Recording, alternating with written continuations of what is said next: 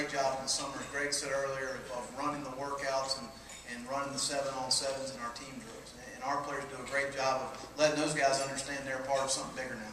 They're part of the University of Texas and our football team and our program. It's won a lot of games for a lot of years, and those guys, those credentials they have now aren't going to help them play this year. So they've got to get out in August and prove what they can do. And it's Coach Brown's philosophy to play the best players. So sometimes as a freshman, they may not be ready game 1. They may be ready game 4, and it may be better than what you have. So what you've got to do as a coach is figure out during camp, when is this guy going to be ready? Because he's going to be ready in just a matter of time. And that's what is tricky about fall camp. I can't wait till Sunday when you get out. It's kind of like a kid at Christmas. You see what these guys can do on the field because we haven't seen them all summer. But we're looking forward to it. We're glad those guys had all those credentials, but it's not going to help them play at Texas.